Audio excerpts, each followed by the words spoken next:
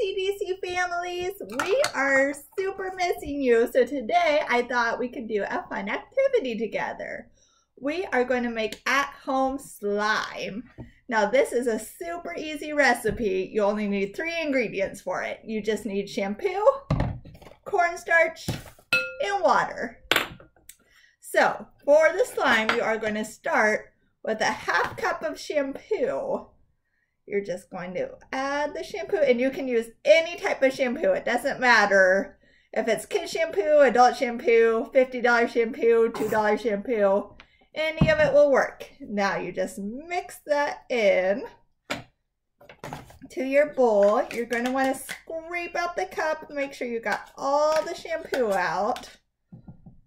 Next, you are going to take a 1/4 cup of cornstarch, and then you're going to mix that in with your shampoo. So just pour out a 1/4 cup of cornstarch and shake it, shake it, shake it. It doesn't want to come out. I don't use cornstarch that often. And then mix that all in. And then the last thing you need is 1 tablespoon of water. Excuse me while I grab my water.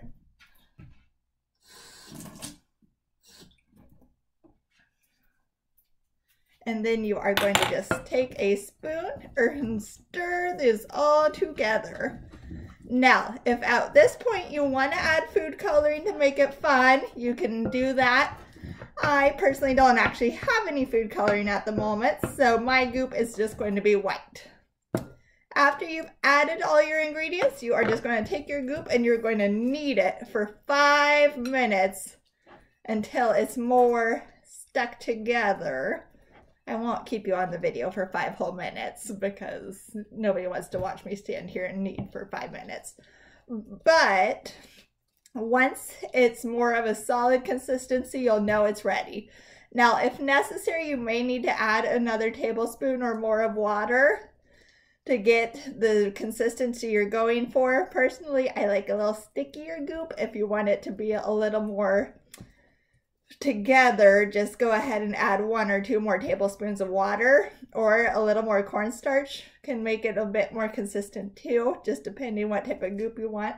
But here's our ookie gookie goop. This is a really fun activity for older or younger kids.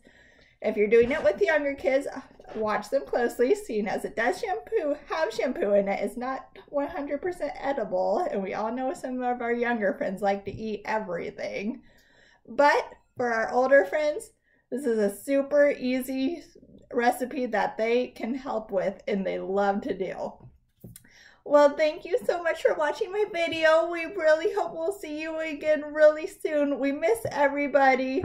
Hugs, kisses. We love you, miss you. Bye, guys.